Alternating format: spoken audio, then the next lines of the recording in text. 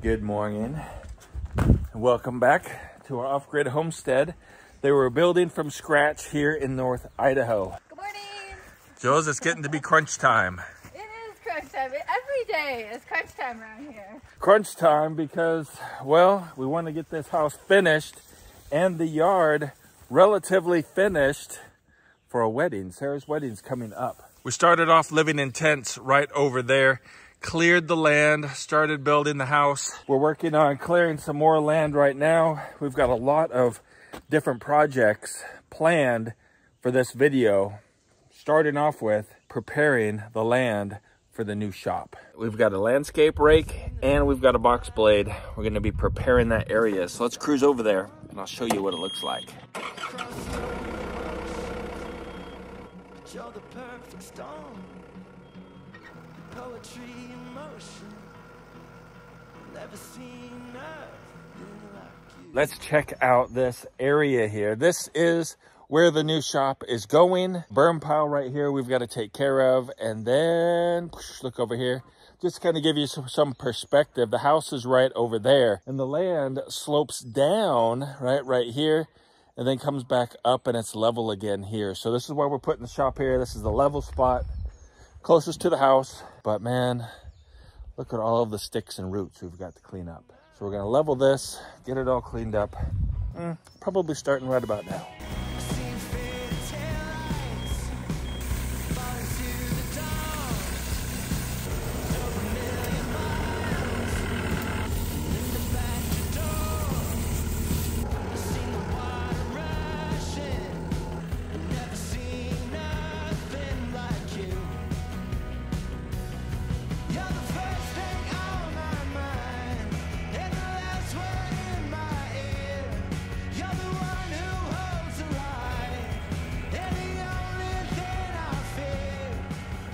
Seth, is the pile still warm? Yep. Really? Yeah, you can hear it crackling too. Wow. We're kicking up a lot of dust. Oh yeah. Making some pretty good progress here. There's still a lot of roots, but it's a start, right? This looks much better than, say, this. And Jules is doing an awesome job out here. You know what I just thought about? What's that? I wonder if I'm melting the soles of my boots. Oh, I don't know. I just kind of got like a warm feeling. Probably not, but it just dawned on me that I probably can't feel it. And I can hear it crackling. Yeah. So. Still a little hot in some areas, huh? Yeah, especially right there in the middle. Yeah. Like listen to that. Oh yeah. When I hit it with it. Yeah. There's a couple spots that have done that. But you spread it out really good, so like exposed a lot more of it, so it's going good. You know what's crazy is that it smelled so good. Really? Yeah, I mean like I was holding my breath, you know, for most of the part. Yeah. Most of the time, but it smelled so good. I don't know what it was, what tree that was, but maybe the cedar? I don't know. The combination of everything.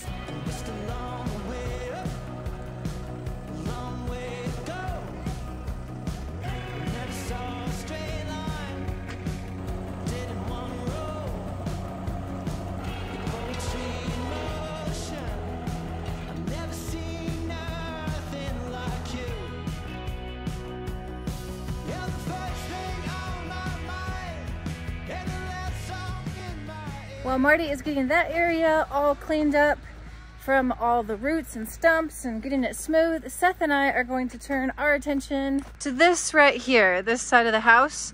We're going to clean up this stuff, move it so that Marty can come in and clean it. We got to move this pile. There's also a pile of rocks over there that he's going to use. I think he's going to dump them into this area right here, which is our man entrance to our root cellar. As you can see, it is collecting a lot of water. There's just so much clay right now that it is not draining very well, so we're gonna dump some rocks down there just to give it a little head start and hopefully curb some of the mosquitoes. I don't know if you can see very well, but there's a lot of mosquitoes breeding down there. Any water in there? A little bit. A little bit. 2 inches. All right, well, we're gonna need to drain it before we can move it. There's the water, guys. Not much left. We have to wait to move the water tank because Dad's on the tractor right now and it's too heavy for us to move ourselves. So instead, we get to touch up the chicken coop. Yeah. Probably saw in the last video when Marty was showing you our chicken coop. This nice streak right here. Seth and I were painting in the rain and it just spread down like that.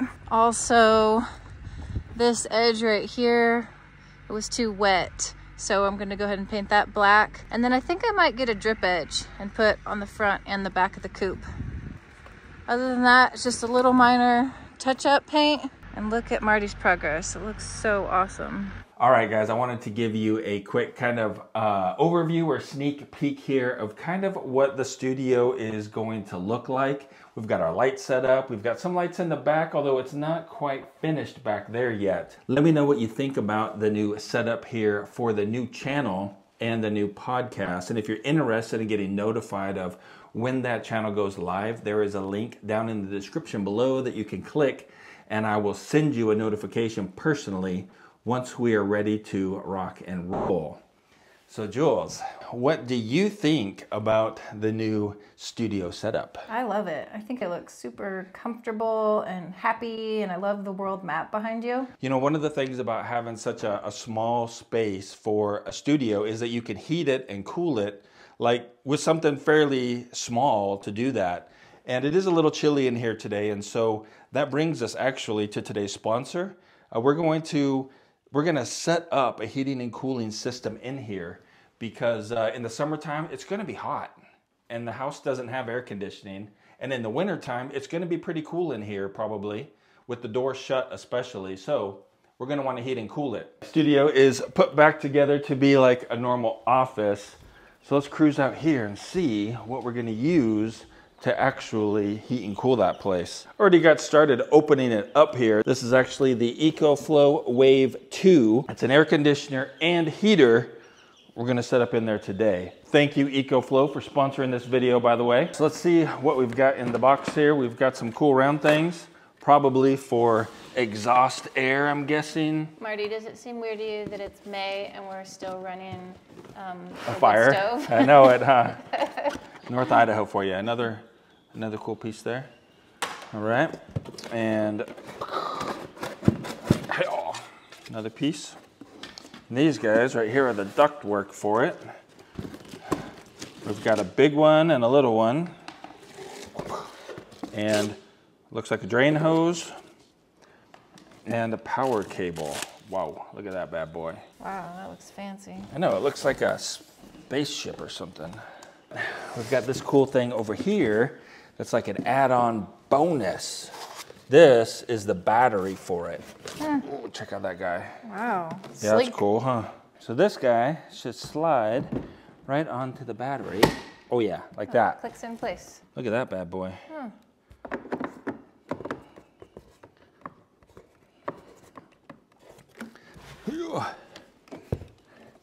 So you guys are seeing like real life here. Yeah, it goes this way. Somebody trying to figure it out for the first time. There we go. Without reading the instructions. Pretty easy, not too bad. Yeah, I just glanced at them. Figured I could probably figure it out. So you could definitely figure it out if you read the directions. This guy looks like it goes right on here. Maybe this big one goes in the back. Cool. Haha, now we're ready. Whoa, look at that. Wow. It's gonna go on here for sure. Oh. Look, who came for a visit. Hi, Watcher. What's up? He's like, oh, thanks for the kitty door. So we've got our window system set up here.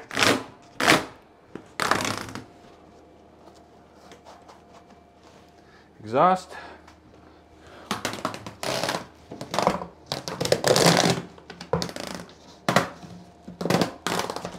And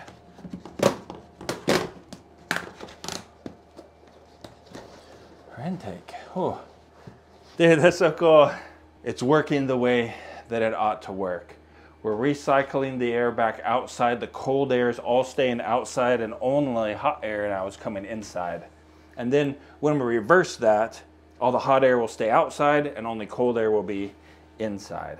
And what's really cool about the Wave 2, when you're using it for cooling especially, and it's going to depend on where you live and how much sun you have, of course, but for cooling, then when it's hot, it's typically sunny. So you have plenty of power to run this and keep your place cool in an emergency. But in the wintertime, if you live in a place where it's sunny, then you can use this for heating as well. Was it 2 summers ago? There was like this crazy run, like emergency run up here in North Idaho for AC units, like window units. It was crazy. Marty and I actually were in that boat, and we had to drive all the way to Spokane to find a window unit AC. One thing that I heard the most of during that time is that people just wanted one room in their house for their elderly loved ones to be able to get in and to have relief, because it got really hot. I mean, there was lines outside of Home Depot before they opened of people who were just wanting to get one AC, and they actually had a limit. You could buy 1 unit per family, and then people were buying them and then selling them for ridiculous prices online. One of the reasons that we like to partner with EcoFlow is not only because they make like really good products, is because kind of their whole mindset is about capturing that energy from the sun, storing that energy in the battery right down here, right? And then utilizing that energy. And so, you know, they have the solar generators, they have the new air conditioner that came out, the Wave 2. They also have the Glacier refrigerator, freezer, ice maker that we showed you a little while ago. And also, they're coming out with something that's pretty cool, not so much for us because our property is so big, but for like in an urban environment. It's called the Blade, and it's like a robot lawnmower. It looks pretty cool. So let me just share with you some of the facts about the Wave 2.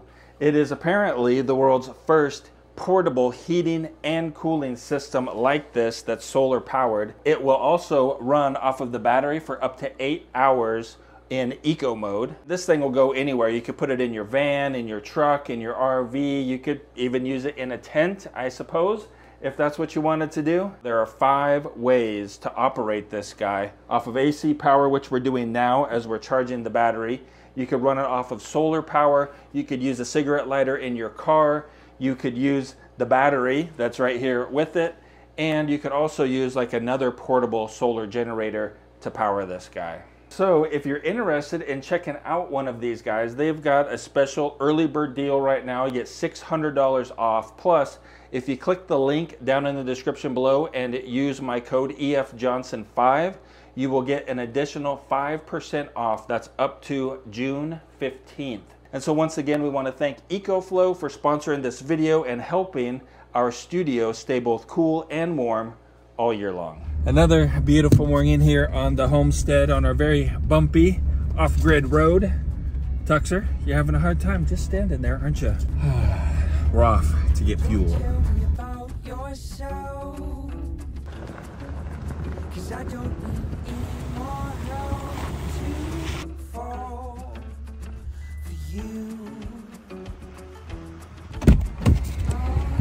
All right, we made it to the petrol station. I want to show you guys this right here. So this is regular diesel and this is off-road diesel. And here's the price difference between the two. So with the off-road diesel, you're not paying the road tax. Basically, you're not supposed to use it in a vehicle that you drive on the road. It's more for tractors, generators, things like that, that don't drive on the highway. Diesel is supposed to go in the yellow cans like these two, and this is supposed to only be for gasoline. But because I know that this can, which is really old and actually orange now, is used for diesel, we put diesel in it. But it's only for gasoline technically. Also, look at the fun, cool projects coming up. Water heater, gas piping, all kinds of fun stuff coming up. But first, man, we gotta get this yard finished. We get it planted before it gets too hot. We made it home to where we're doing some great work, guys. I want you to look at this. It looks pretty good on camera, but in real life, it's too high over here and over here. Basically, this whole side needs to be drug this way. And the rental place, they gave us the box blade, right? But no ripper teeth on it. So it's super slow going, but they got some for us finally. They found them or whatever. However they got them, they got them. And so Seth's gonna go down and pick those up today. They only have 3 though. The box blade takes 5. So hopefully we can get that to work properly with just 3 and get that leveled much better than it already is. Because, man, that's where the shop's going. It'd be great if it was level.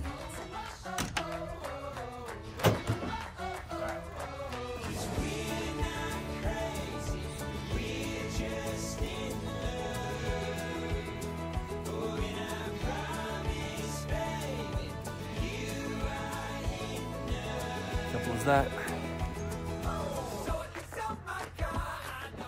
Here's another area that we've been working on getting nice and level. But before we can finish up here, we've got to get all this stuff moved because it's all in the way.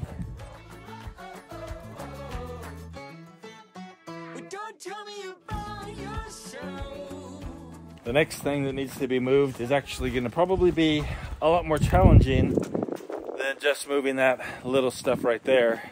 I told him that Seth and I tried yesterday, or Yeah. we tried without you. Unsuccessful. Yeah, I think it's going to be way heavy. It's like full of water. Not full, but there's water in the bottom of it. And so we got to probably, I don't know. So was this was broken off already? Yeah, this was broken, and then Seth and I were able to lift it a little bit, and water was coming out. Okay. A little bit. Well, let's see if we can't tip it up.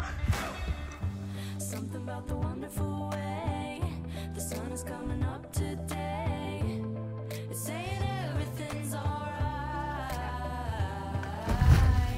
I can't believe the way I'm feeling. It's like I'm floating up and dreaming. Yeah, baby, everything's alright. Everything's alright. Oh, I know I can say it's a really good day to be alive. Seth and I are rotating mattresses around. Marty and I are taking the good one, the birch, down to our final resting spot. We've had so many different bedrooms, but that is gonna be our final one. This is Sarah's temporary, next to Seth up here. Strolling up and down the sidewalk, and you can see a smile when I talk. Oh, it's nice not to have that anymore. What's that, the blocking mattress? away the mattress. Yeah, it's like the kitchen looks so much bigger. Thanks to Seth. Look at this, guys. Oh, baby. We got the ripper teeth. Well, we got 3 of the 5. So stick these guys in there and let's go rip it. So they fit in here somehow, not from the top, apparently. All right, look at that. We got some ripper teeth in there. So hopefully we'll be able to take down this high side. Let me just show you one more time here real quick. It's low right across here and the high right across there. So we're gonna try to take that side over to this side. Oh, I know I can say it's a really good day to be alive. Can't help flying away. It's a really good day to be alive. Oh, the sky is blue, taking in the view. Yeah, I know I can say it's a really good day to be alive. I can see the city from my roof, from my roof. Watercolor sky, the day is new. Ooh, we got the chicken coop up. So let's just walk over here and we're gonna make sure where we wanna put it. Because, well, we don't wanna have to move it again too soon. Is But- it its final resting place too? No, probably not its final resting place. But it'll be good and they can make a mess over here. I told them that our bedroom was being moved to our final resting place. Cool, that's right. So idea number 1 is right in here, Jules. Okay. Idea number 2 is up here. Well, we've got this like electric fencing that we're gonna put all around them. We could put it right up here. There's a lot more trees up here.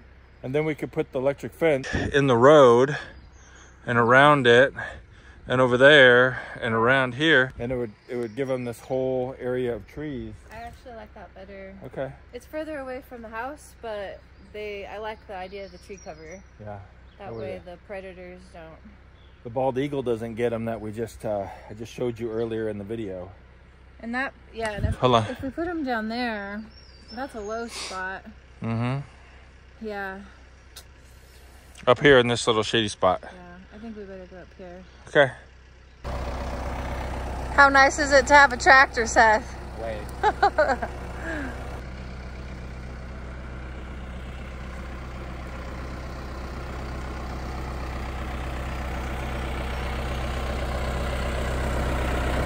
Going super slow.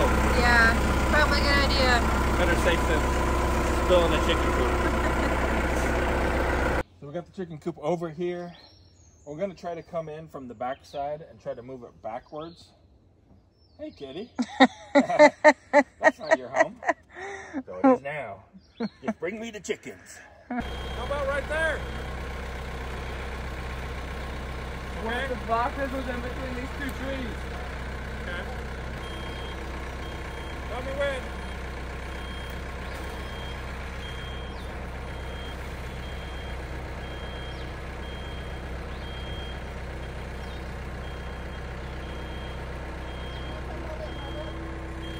Come on, look at it. Yes.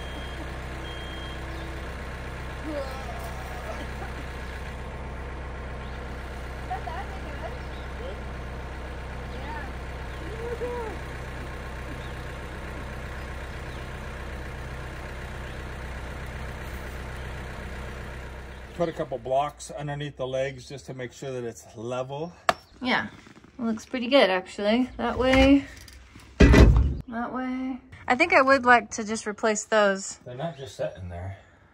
No, I did clean them up. I did leave them, man. You think? Yeah. Okay. It's Chickens pretty don't clean in mind. there. Yeah, they don't mind poop. They don't want poop. They're gonna get their own poop on them. That's true. Nice. Yeah, it's cool. Yep. All right. Ready for chickens. Yeah, they've got Someday. a couple more weeks though before they're big enough to be out here. Raccoon proof. We got these kind of latches and this latch, plus a locking automatic door. I think they're gonna be safe. Yeah. We've got it all smoothed out and looking good. This right here is white clover seed, Dutch white clover. We got a lot of it. We're putting it in these cans to get it into the spreader, and we got this whole area right here already seeded.